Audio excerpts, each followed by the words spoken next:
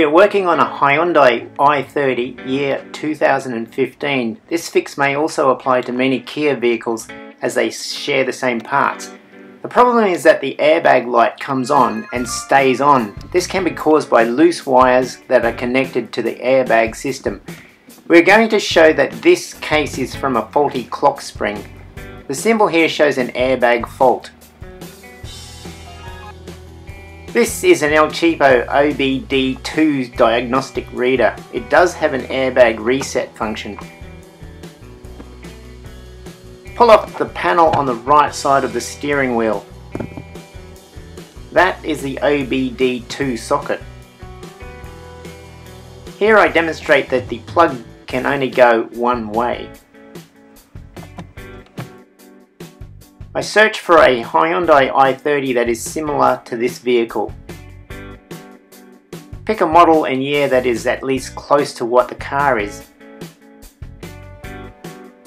Have a look at your car manual and try and match up the car. Sometimes you spend more time trying to work out the scanner than fixing the problem.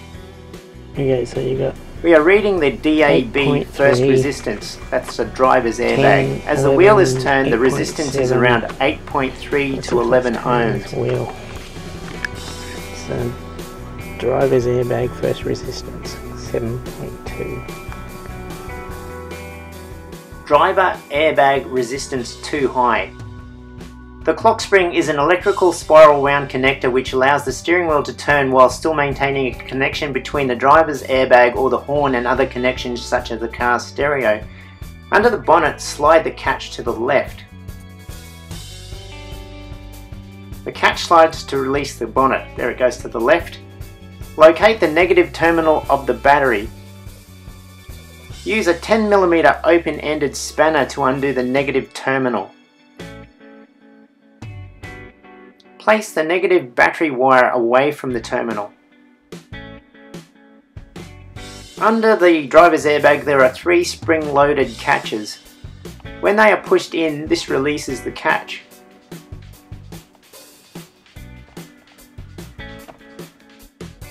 Use a 4mm Allen key to press the release buttons in. There is one on the right, there is one on the left,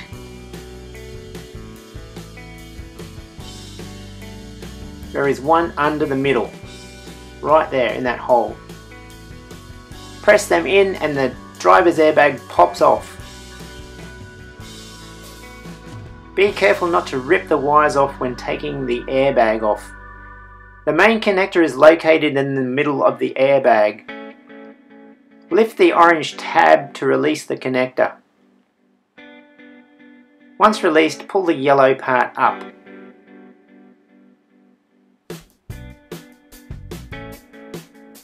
Release the black clip by pulling the tab back. The airbag cable is free. On here off, you lift this clip up. Lift this clip up. Pull it out. Get this one off. This white horn connector simply pulls off. Get this one off. Don't make you horny, baby. Do I? Don't make you redneck! Put the driver's airbag or horn assembly to the side. We need to take this nut off, but remember that the steering wheel needs to go back in the same place. I marked where the wheel splines line up. A rattle gun set in reverse with a 21mm socket is used.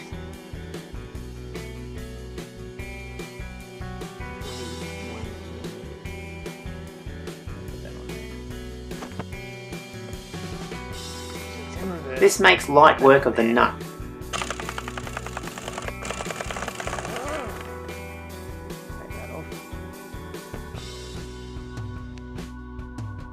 Again, I mark where the steering wheel sits. Once the nut is removed, the steering wheel comes off quite easily. Put the wheel to the side. Using a Phillips head screwdriver, remove the lower screw and remove the 2 front screws to allow the lower plastic cowling to detach.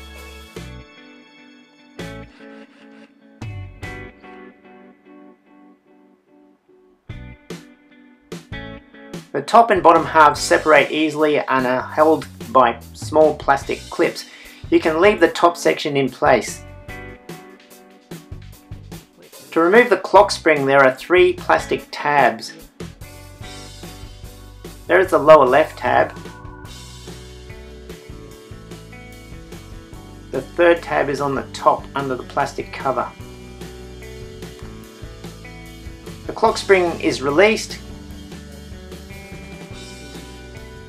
These 2 connectors need to be taken off. The left side white connector has a squeeze-in tab to release it. Press the tab and pull it back. There's the tab. The yellow connector, you slide the part backwards, then pull it out. So once again, the white connector, press in the tab to release. There's the press. And the yellow one, you slide the tab backwards and pull it out. We test the old clock spring resistance. The old clock spring is reading about 5 ohms. Let us measure the new clock spring.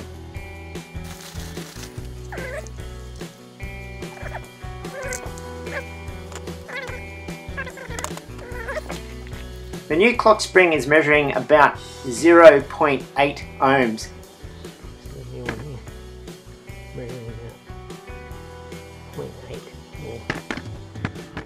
0.8. So if we look at the probes.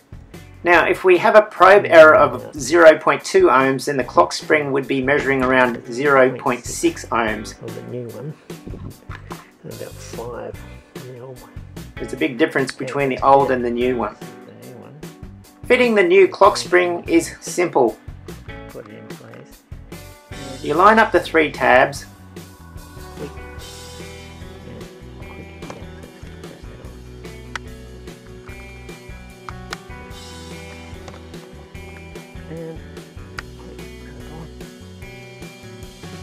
The orange plastic is a transport protection mechanism. Release the tab and remove it. Once the orange transport protector is removed, don't spin the clock spring around. Replace the white and yellow connectors.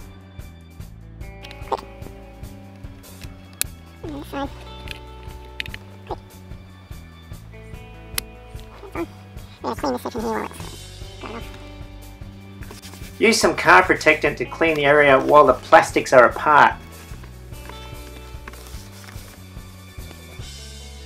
Clip the 2 halves of the cowl back together.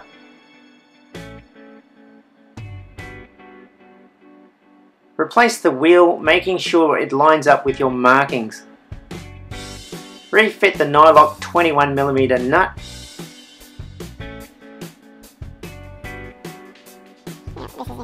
Use the 21mm socket to tighten the steering wheel retaining nut. Clip on the white connector and feel horny again. Press down the airbag connector. Lock it in place by pressing the orange button. Clip the cables stay back on. Make sure your wires are not impinged.